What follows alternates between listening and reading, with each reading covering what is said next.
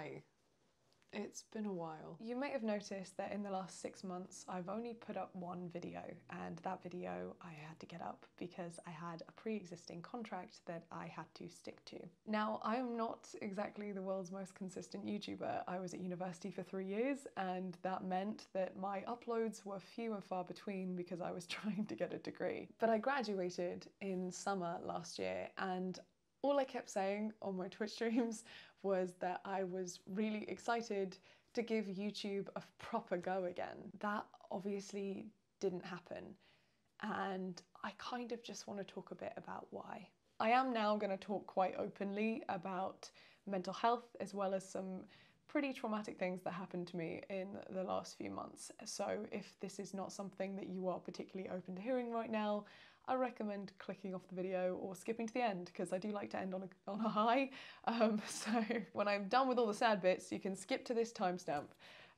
I took some time after I graduated to collect myself and kind of set into motion what I wanted to do with my channel and with my life, and I planned out about a year's worth of content. I was really excited to start creating and filming this content. And then around October time, something really traumatic happened to me that I don't want to get into too much detail about, because although this is a personal video, I don't think everything needs to be on the internet. But it was something that really damaged me, and that I have now got PTSD from. I was unable to go to sleep.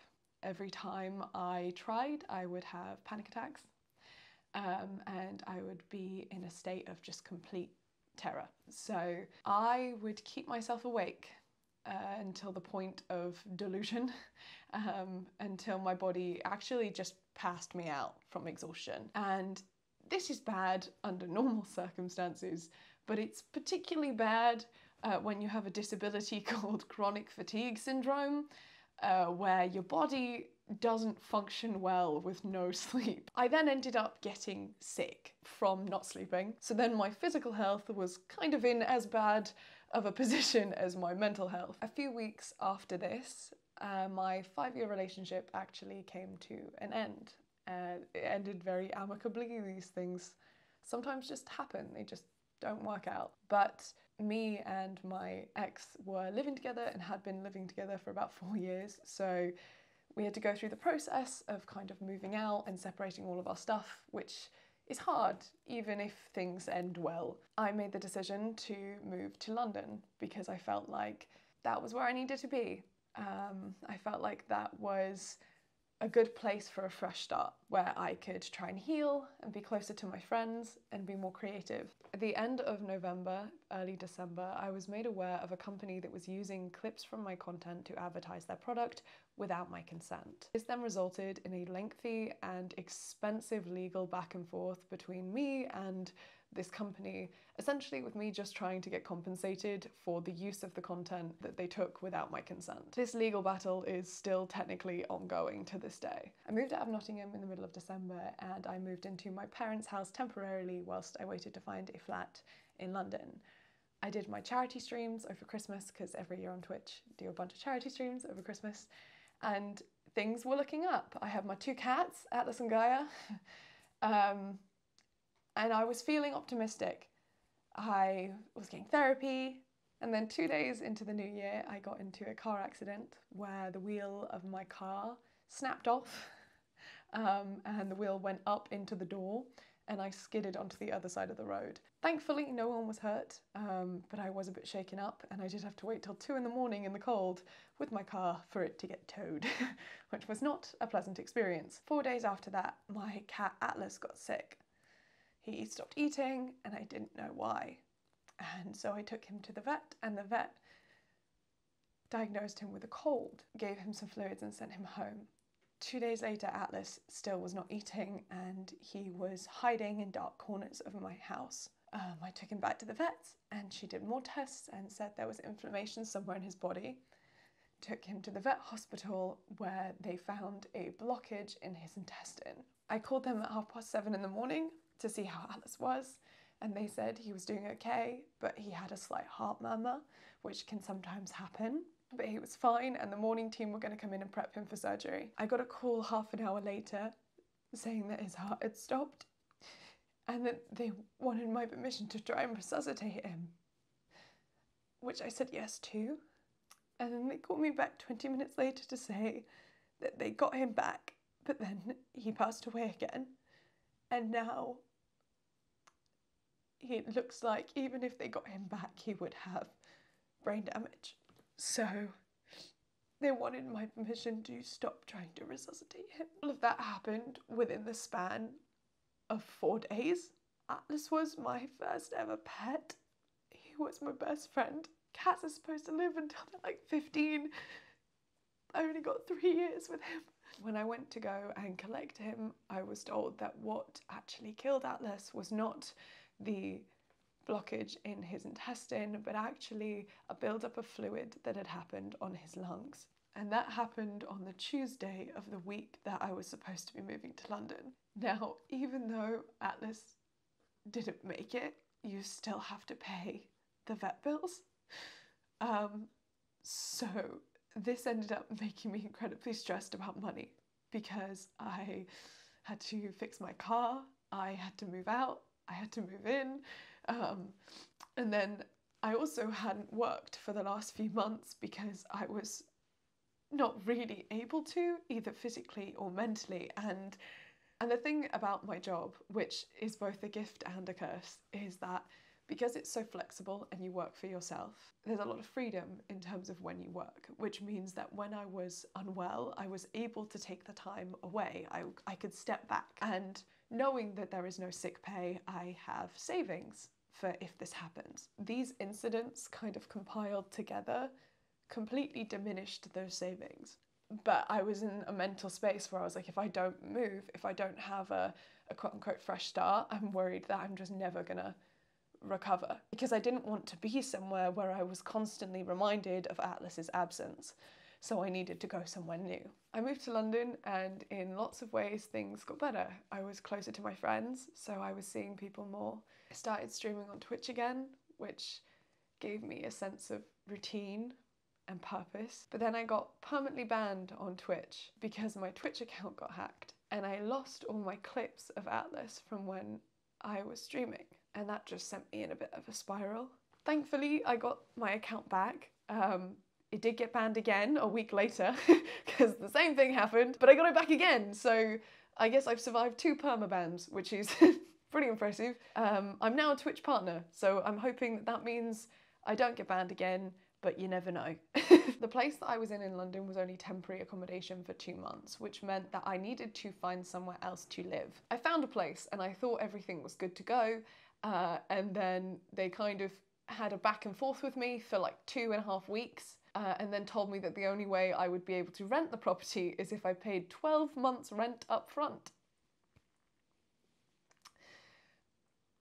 So I couldn't go there, but that wasted 2.5 weeks of my time. I found another place and I got outbid. I found another place and they kind of strung me along for about a week before finally telling me that they actually accepted an offer from someone else. It was all a bit mad. It essentially got to the week before I was supposed to move out and I still didn't have anywhere to live, which was awful.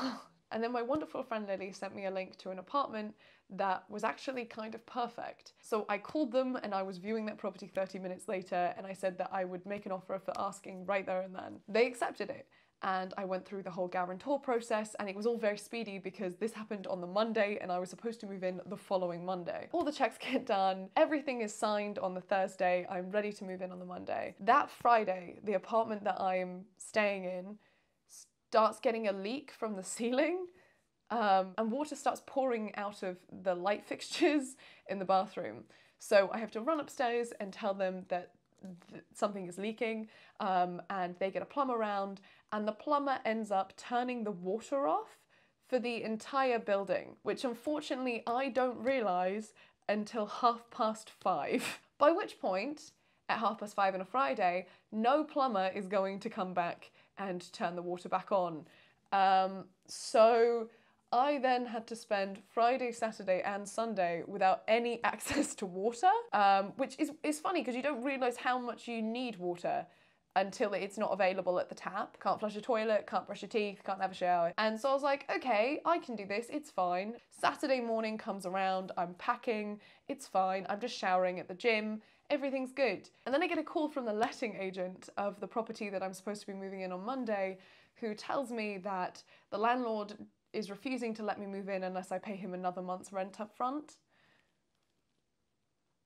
2 days before I move in. At which point I just have a full-blown breakdown because I've not got any water in the flat. I've had enough. Eventually, I have to argue that actually they signed the tenancy. I have met all of the criteria, like I've passed every single background check, I've got a guarantor and all of this stuff, and there's no justifiable reason to ask for that money. And eventually they kind of relent and let me move in anyway. So I'm currently living in that flat. I am here, I moved in, everything is fine. Since moving into this space, I have started to feel a lot better. I have started exercising again, I have started sleeping better, I have therapy, and I am getting help, essentially. I love my job, and I am so grateful that this is my job, but I was not in a position where I could be the person I needed to be in order to make good videos, and I don't want to put out videos that aren't good because I want you to enjoy them. I always say swings and roundabouts. It's like what goes up must come down and what goes down must go up. What comes around goes around, swings and roundabouts. I know that when life is really bad, like it has been ongoing for me for the last 6 months, it will get good again at some point. I just have to stick it out until that point. And I think things are getting better. I finally feel ready enough to come back to content creation, but it would mean the world if you could be patient with me in terms of upload schedules, because I still struggle on days, but I am also a regular person who has bills to pay. So I've basically got to come back because of capitalism is what this video is. But it also didn't feel right to just come back to posting and start posting sponsored videos, for example. I am very open that I only accept sponsors from companies whose products I genuinely love and use, and that is still the case. In fact, I turned down an astronomical sponsorship recently purely because I was concerned about the ethics of the company involved. This sponsorship would have genuinely solved a lot of my stresses surrounding money, but I didn't want my audience to think that I valued my own personal financial security over the ethics of promoting a potentially bad company or bad product to my audience, because I don't. That being said, because I rejected that sponsorship, I have needed to accept sponsorships from other companies that I love, which is lovely, but it does mean that there might be quite a few more sponsorships than you are expecting in the next few videos, especially because these are my first few videos back. I am excited to make content again. I just felt like I needed to explain why, after such a long gap, there might be sponsorships in it, because I don't want people to think that the only reason I bothered coming back was because I wanted money. I'm being very transparent in the fact that I do need money because I'm a human living in a capitalist society. It's unavoidable. But that is not the only reason. I'm coming back because I feel like I need to, because it's good for your soul to create, I think, and this is my outlet. This video has ended up being a lot longer than I thought it would, and I apologize for that. I just felt like I owed you guys transparency in this. I do have some videos planned for the next few months that I am genuinely really excited for, and it's been a long time since I've been genuinely excited about something, so I really do hope that you will watch them, that you'll stick around, and that this makes sense. If you want to see my face a little more, I do stream on Twitch, twitch.tv/Ellbat. I'm also on Instagram. It's Eleanor L. Bateman over there. I hope you have a wonderful rest of your day. Thank you for your patience and your understanding, and I'll see you very soon, hopefully.